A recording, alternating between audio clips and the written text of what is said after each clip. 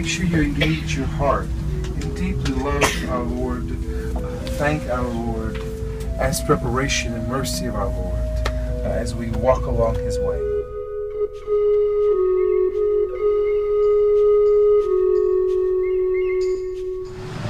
Good morning, Jerusalem. This is Herod's Gate. We're going in to start the Via Dolorosa this morning. We start early to avoid the crowds and to be on time for Mass at Calvary at 6:30.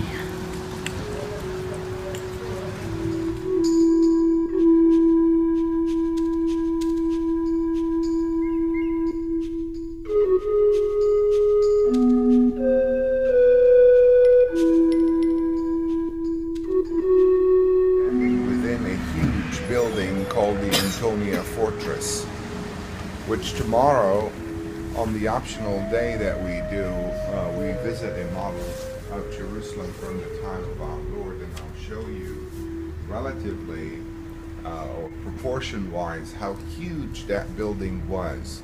If I were to describe that to you, I would say all the way down where that red car is, probably the northern tip of it, way beyond where Sister was.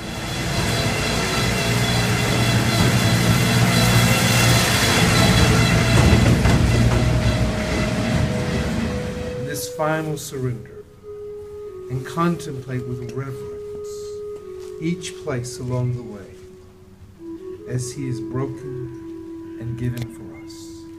Let's take a moment of silence in our hearts to meditate upon this mystery and speak to Jesus.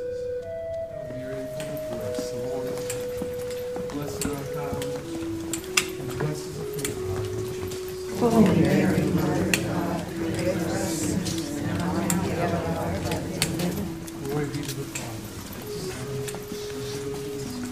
as it was in the beginning, is now, and ever shall be, world without end.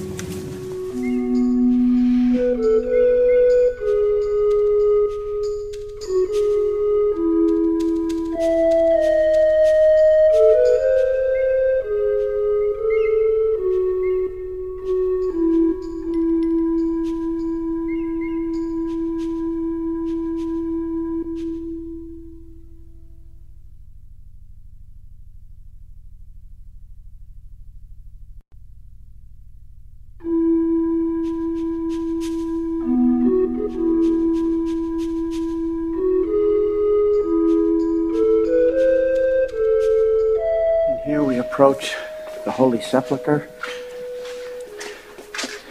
and there it is, the front door into the Church of the Holy Sepulchre, where Jesus was crucified, died, buried, and rose again.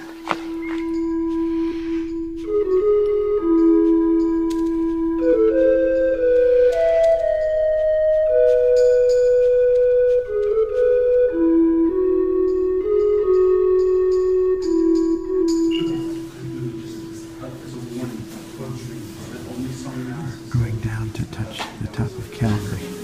This is where the cross stood, and this is Calvary the rock. And this is where Jesus hung on the cross.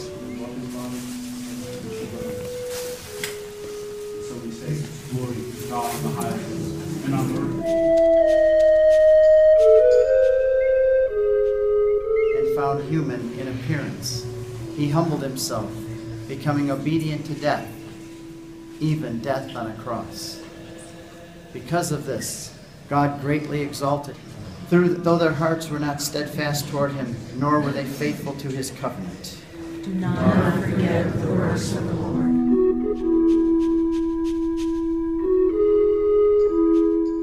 the Lord be with you. And with your spirit. Reading from the Holy Gospel according to St. John. Glory to you, Lord. Jesus said to Nicodemus, "No one has gone up to heaven except the one who has come down from heaven, the Son of Man. Just as Moses lifted up the serpent in the desert, so must the Son of Man be lifted up, so everyone who believes in him may have eternal life."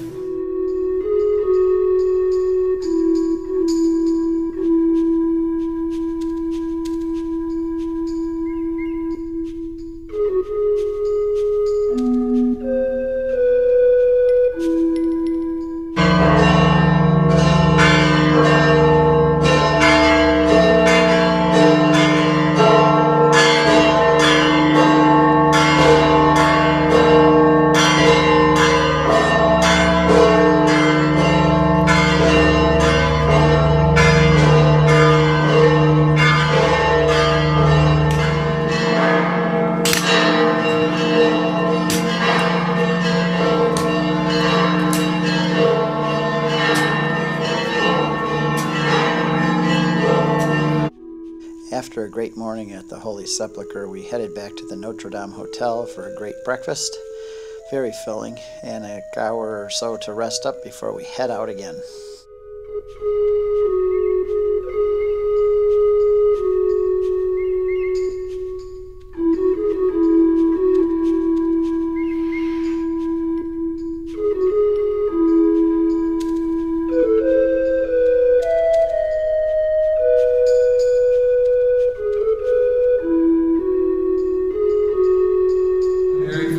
The Lord is with thee. Blessed art thou amongst women, and blessed the fruit of thy womb, Jesus. Holy Mary, Mother of God, pray for us sinners, now and at the hour of our death. Hail Mary, full of grace, the Lord is with thee. Blessed art thou amongst women, and blessed the fruit of thy womb, Jesus. Holy Mary, Zechariah the priest, pray for us sinners, now and at the hour of our death. Hail Mary, full of grace, the Lord is with thee. Blessed art thou amongst women, and blessed the fruit of thy womb, Jesus. Holy Mary, Mother of God, pray for us sinners, now and at the hour of our death. Amen. Hail Mary, full of grace, the Lord is with thee.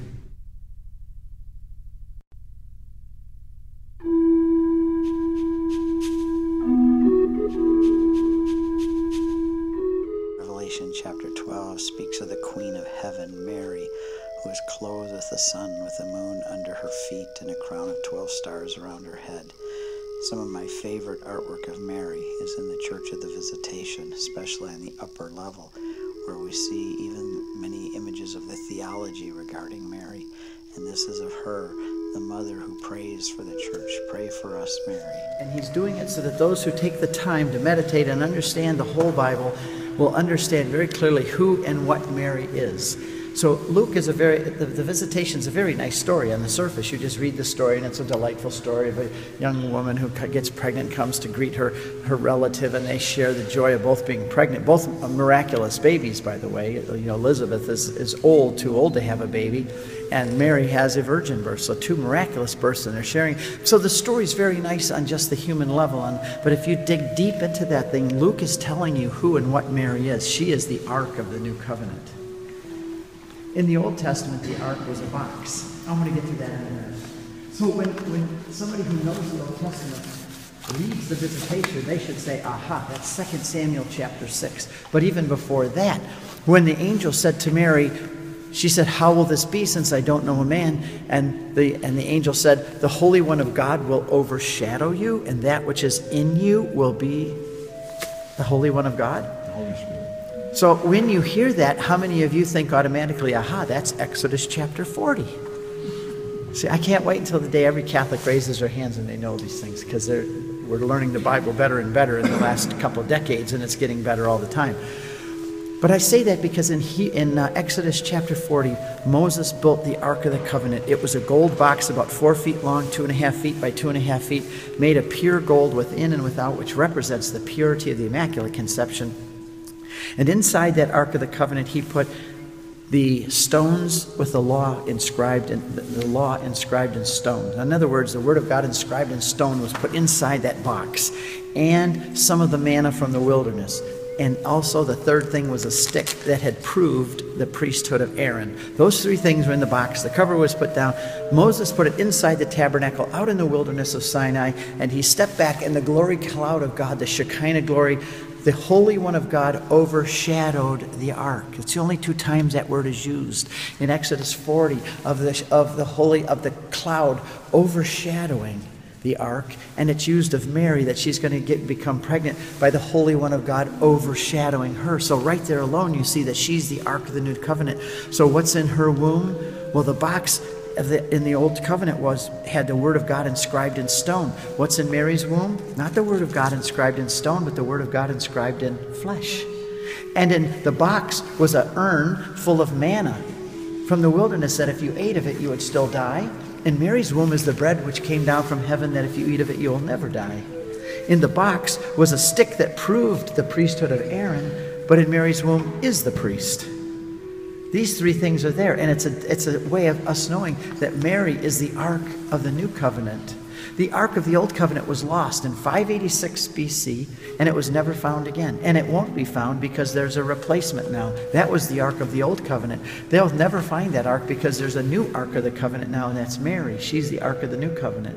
They'll never build a third temple either because a third temple's already been built. And that's the church. We're his body. We are the temple of the Holy Spirit, the church. So,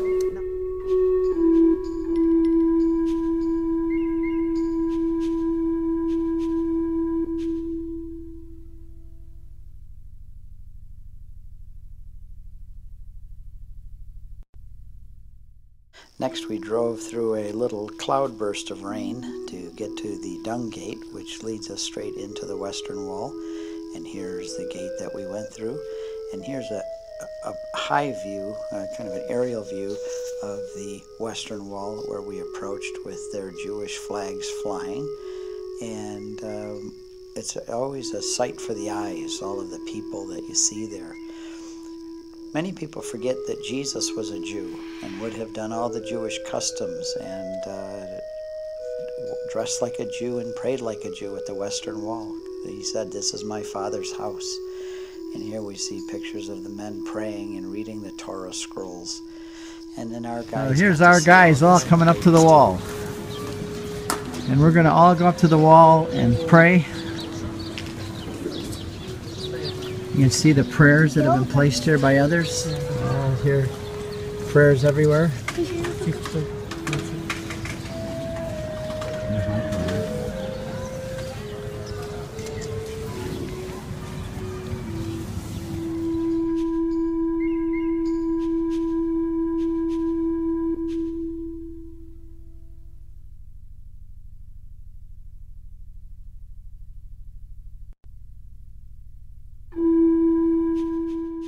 The men and women are segregated at the Western Wall, and here's a couple pictures of the ladies in our group on the women's side.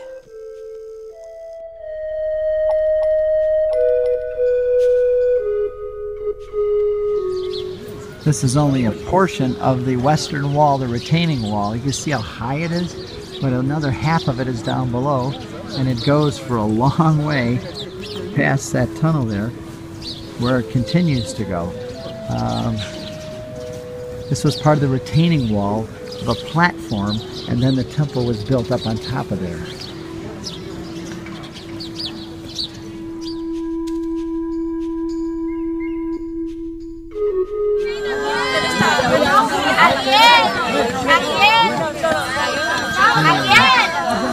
Jewish soldiers here.